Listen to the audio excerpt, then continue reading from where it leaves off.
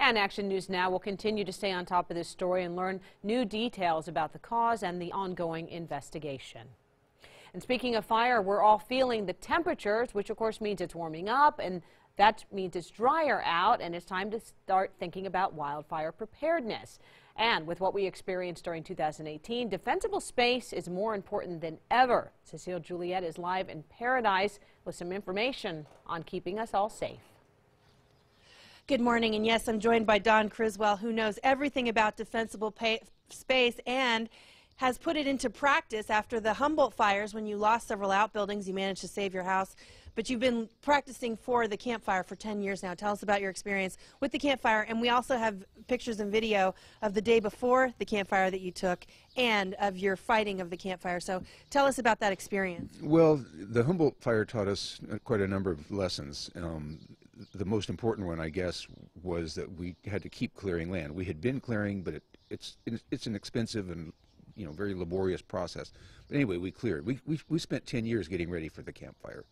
And in my opinion, and I think my wife would agree, that's what saved us, saved our ranch. We saved this building, our home. We did lose some buildings, but they were outlying buildings, and I'm pretty sure that embers are what caused those buildings to catch fire. It wasn't, the fire didn't burn up to them. And it's also a community effort for you. You were saying that your neighbors hadn't touched their property in, what, decades? Yeah, some of my neighbors. I have great neighbors, but there were a couple of parcels of big pieces of land here that were just wild. No one lived on them. They were never cleared. They did burn 10 years ago at the Humboldt fire, and they burned again this time. And they brought the fire to your property. That's correct.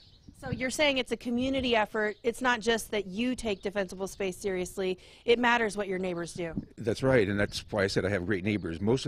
I would say all of my neighbors that lived here before the campfire were good about that, but it was the properties that weren't cleared that brought the fire to us. And the same thing happens, I think, in a town.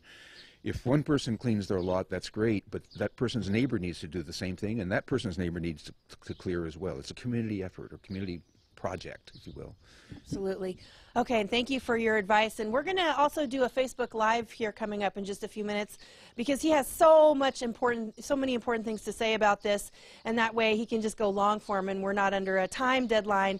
So go to our Facebook page shortly to hear more of what he has to say about defensible space, something that we all really, really need to take very seriously right now. Back to you in the studio.